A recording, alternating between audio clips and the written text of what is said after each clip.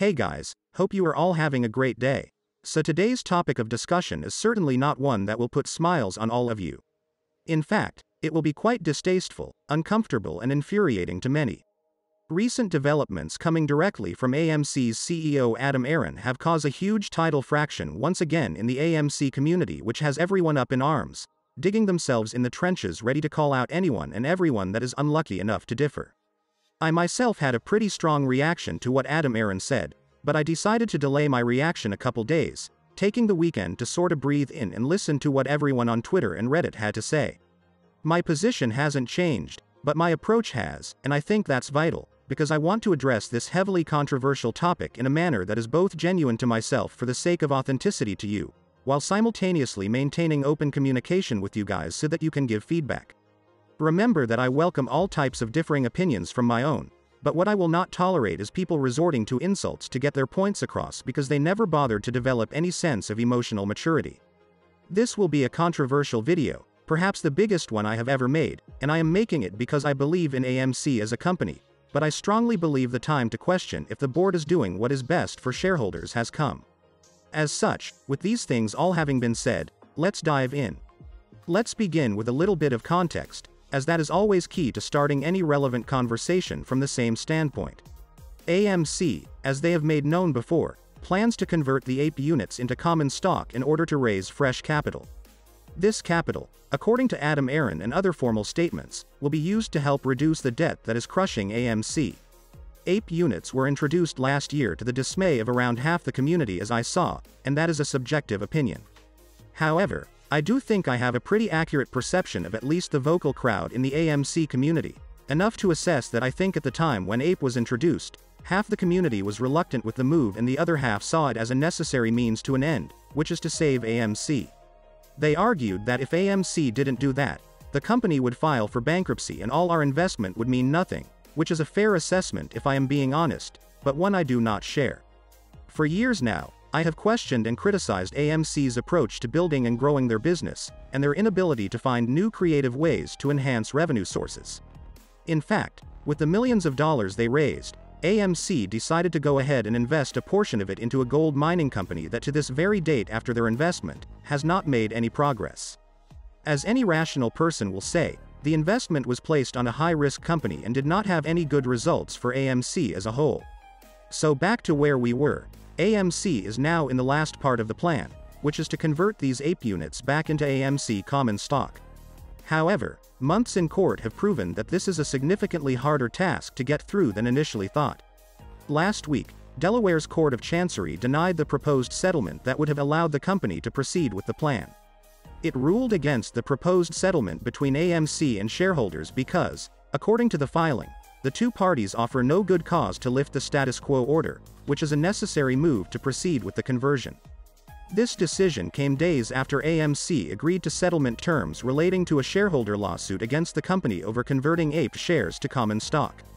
This settlement would have enabled a 10-to-1 stock split, allowing the company to sell more shares. AMC shareholders put forth a proposal for the conversion of stock and a reverse stock split. However, the plan was put on hold when a different group of shareholders filed a lawsuit against the cinema theater chain in Delaware Chancery Court, seeking to prevent the decision. The lawsuit claimed that the company and its directors were trying to weaken the voting influence of common shareholders who had not supported the stock conversion scheme. As a result of this court decision, AMC share price quickly rallied, running around 100% in the post-market. Left and right, particularly on Twitter, I could not escape people yelling that it's time for the squeeze, to get ready for the imminent MOAS. Empty promises are worse, with highly influential people telling gullible followers to load up on call as the stock would be running Monday past $12. Twitter was an absolutely chaotic place to be if you were an AMC investor, which in a way was heartwarming seeing so many people be involved with the company still. Well, the hype blew up, everyone was ready for a run-up, which I knew would not come, something I said on Twitter and garnered quite a backlash as usual. God forbid you tell people to proceed with caution and not just do what any on the web tells them in regards to gambling everything away and calls out of fear of missing out, but regardless, the vibe was insane. On top of that, another factor that was greatly contributing to the discussion of AMC was the fact that Barbenheimer, the term coined to refer to the Barbie movie and Oppenheimer, had one of the best performances in theaters, breaking many records across the board. This thing further elevated enthusiasm in the community, which rallied everyone up. It was what would happen next that would absolutely trigger everyone up. Adam Aron, who apparently cannot miss any opportunity to screw up the stock price momentum his own company has, decided to issue out an open letter on Twitter, one that discredited investors' input into AMC and, more annoyingly, confirming fears that AMC is indeed keen on taking actions in the near future that will dilute the stock even more than it already is. That's right, this man took the one weekend when AMC was kinda being hyped up by everyone to be the party pooper and express his intent to dilute your investment. The one little time in this year when AMC had a spotlight, Adam Aron had to come and take away all its potential. And if you think it's just me perceiving this to be, take a look through Reddit. I mean, even the most fanatics of AMC that kneel and kiss the ground wherever Adam Aron steps were questioning what was running through this man's head that prompted him to say such a thing. The timing of this letter is suspect, 100%. I am not one to say things like Adam Aron is a hedge fund insider because I have no evidence to back it up, but man, it was hard to not speak my mind as I really wanted on social media. This man has been acting incredibly weird this past year. He went from being one of the most open CEOs, holding open conversations with his investors, to outright ignoring everyone. I mean, the comments on his tweets have been roasting him to no end, calling him out in really despicable manners that I myself don't approve of, as this kind of action will deter him from opening up. Remember that Adam Aron is also a person and that even though you disapprove of him, just like I do, it is by no means justification to harass the man into a corner. But still, the chance for him to speak up on the issues that clearly saturate all AMC conversations is there, and he has not taken it.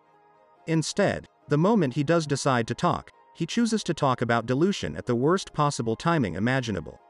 I am going to read the letter out to you guys so you can experience it as I did. It goes, an open letter to our investors on July 23 of 2023. Raising fresh equity in the near term is critical to our company, so it is important that we work to address the concern raised in the Delaware Court of Chancery's ruling on Friday. In leading AMC through this once-in-a-century pandemic and its aftermath, I have been driven by this overarching goal: do not let AMC fall into financial ruin, ensure that AMC survives, put AMC on a path to eventually thrive. Along the way, I have done my utmost to be transparent with AMC shareholders, and am doing so again right now. AMC must be in a position to raise equity capital. I repeat, to protect AMC's shareholder value over the long term, we must be able to raise equity capital. That is especially the case now with the added uncertainty caused by the writers and actors' strikes, which could delay the release of movies currently scheduled for 2024 and 2025. If we are unable to raise equity capital, the risk materially increases of AMC conceivable running out of cash in 2024 and 2025, or of AMC being unable to satisfactorily refinance and stretch out the maturity of some of our debt, which is required of us beginning as early as 2024. The risk of financial collapse is not whimsical. Cineworld Regal, the second largest movie theater chain in the world, fell into bankruptcy and their equity holders were essentially wiped out. Bed Bath & Beyond, which was viewed as the third most watched meme stock, also fell into bankruptcy and their equity holders also were essentially wiped out. Fortunately, at AMC, we have been much smarter, much more agile and much more skillful. We have risen to every COVID challenge heretofore, and I have every confidence in our continued ability to successfully navigate through these complicated times. The AMC shareholders who actually voted in our March 14th special election understood all this. 72% of AMC common shareholders and 91% of APE preferred unit holders who casted votes agreed with our boards and my view as to how best to proceed. We appreciate their support, and genuinely know that they are in our corner. We sincerely believe we are on the surest path to ensuring AMC's survival, by allowing us to raise equity and to do so at the highest possible price with the least amount of dilution. With millions of shareholders, though, understandably there are many voices, many opinions and many critics. Some wish ill for the company and have nefarious aims. Some are grandstanding, and trying to gain notoriety for themselves at AMC's expense. These individuals do not deserve your trust, but most are well-intentioned, and are motivated by varying concerns. Some are distraught if the value of their AMC shares or APE units fall. Some are skeptical and greatly troubled by how Wall Street markets function. Their anger about their view of manipulative practices is constantly visible on Twitter. And many are just trying to understand how, what and why we are doing what we do. They especially are trying to figure out the impact dilution may have on their AMC investment. To these latter groups, I would say again, AMC Entertainment must put ourselves in a position to be able to raise equity capital. That is what will make it more likely that first we survive and then that we thrive. Indeed, over the last several years, there has been an enormous short share position in AMC stock. In my view, the wisest way to defeat that short thesis is to take bankruptcy risk off the table, to the extent possible. And we do that by AMC being able to raise equity if, as and when needed. I don't hold these views cavalierly. Remember, I am AMC's largest retail shareholder, with an economic interest in more than 8.3 million AMC shares or APE units. And while I did file a share selling plan in August of 2021 that was implemented over a 3-month period, I have not sold a single AMC share or APE unit in more than a year and a half, and have no intention of selling any shares or units anytime soon. My own finances are directly aligned with ours. As I have said before, I ride with you. Accordingly, given the absolute imperative to be able to raise equity capital going forward, we take seriously the court's Friday's ruling. In response, yesterday we along with the plaintiffs filed with the Delaware court a modification of the legal release surrounding the settlement of the Delaware litigation in an effort to address the court's voiced concern. If the court agrees, it would be our hope to implement as soon as possible the plan approved in the AMC stockholders election in March. In closing, I would remind everyone that we have several enormously popular movies in our theaters this minute, highlighted by Barbie, Oppenheimer, Sound of Freedom and Mission Impossible: Dead Reckoning Part 1. All this effort around AMC Entertainment these past 3+ years has been about saving movie-going in theaters in America and the world over. I encourage you all to enjoy the fruits of that labor. Go see dazzling images on our huge silver screens, enjoy yourselves and go see a movie. Personally, I found that statement to have a lot of fluff to minimize the impact of the intended purpose, which is to formally announce that AMC is planning on further diluting the stock. Things must be really bad because AMC is apparently, according to this letter, on the brink of collapsing just like Regal Cinemas did. I found the statement where Adam Aron says that AMC has been much smarter and agile to be wrong. He is beating his own horn trying to take credit for a success that did not come from either him or the board. The one and sole reason AMC is standing is because on January of 2021, investors flocked to AMC and a significant portion of them didn't let go. That's it. There was nothing that AMC did that contributed to this success outside of being lucky. Had investors flocked to Regal Cinemas stock, AMC would have been done for right now. Because of this, I found this messaging part to be disingenuous.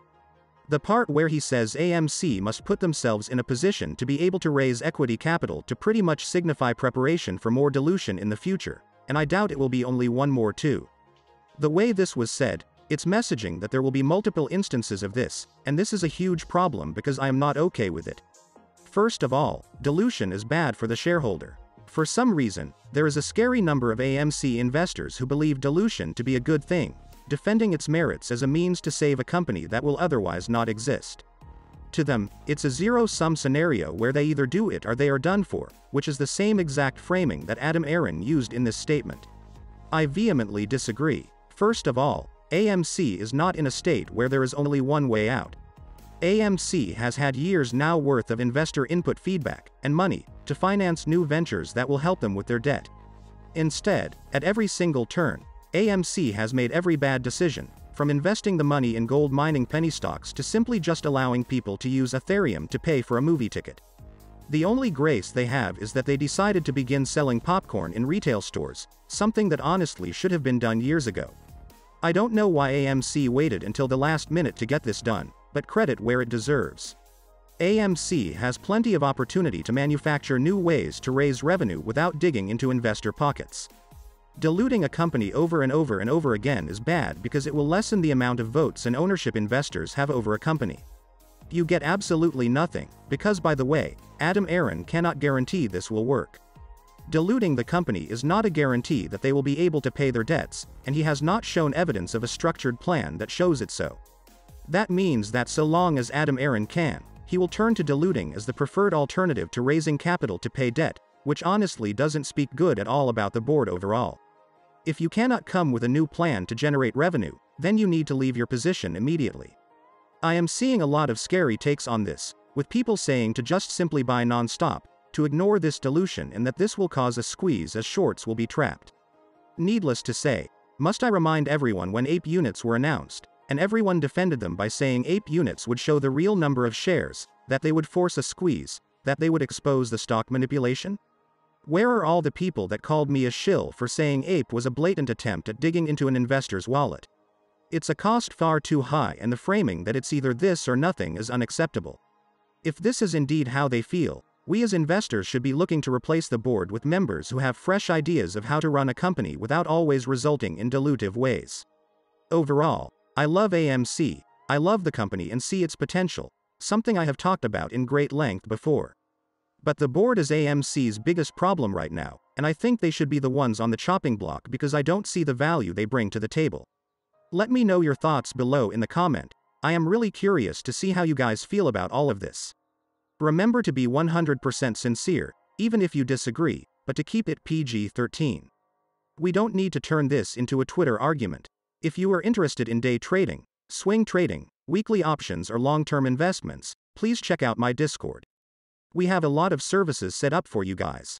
Have a great rest of your day and to the moon.